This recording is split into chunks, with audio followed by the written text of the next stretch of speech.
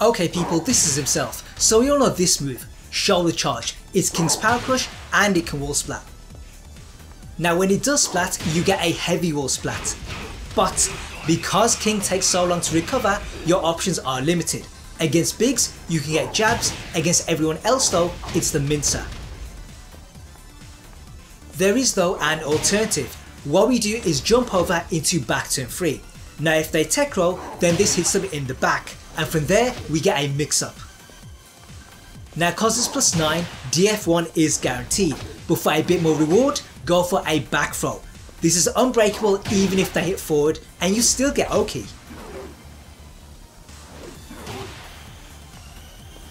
Unfortunately they can duck it, but to cover that we have hop knee.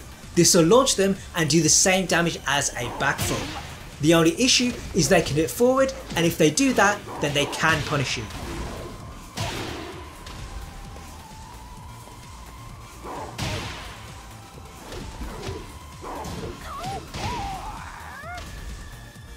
What that mix up does is tempt people to stay down, but the mule kick can still hit them.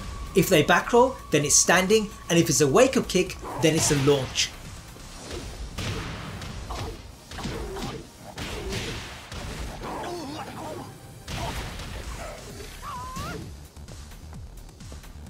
What they can do though is stand, that way they can block it and then they can punish you.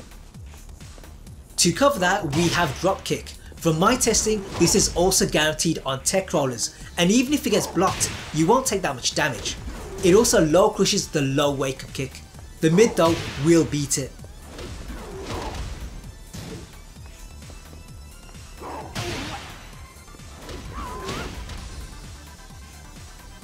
What all that means is the definitive way out is to side roll.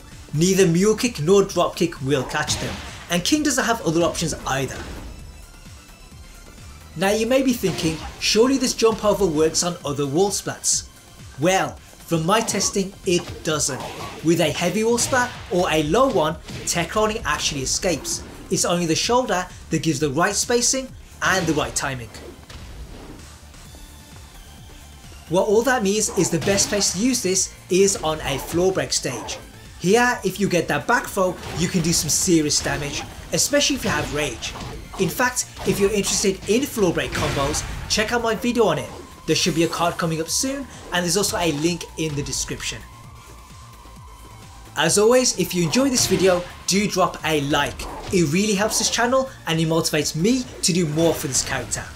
Looking ahead, there are more King guides coming, so make sure you subscribe if you want to see those. In the meantime, have fun, play well, and I'll see you guys in the future.